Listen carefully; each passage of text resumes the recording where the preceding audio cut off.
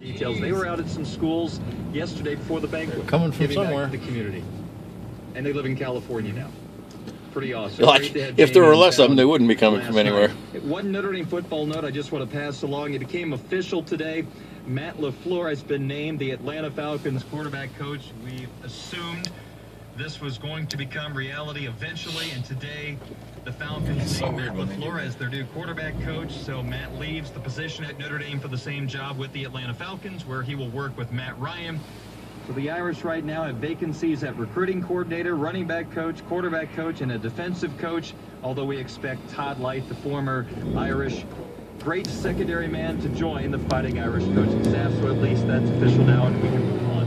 It's been a strange couple of days, but let's see what the answers are to some questions before people jump to conclusions. I know everybody's upset about Tony Alford. He was a super guy, was a super recruiter, but he is looking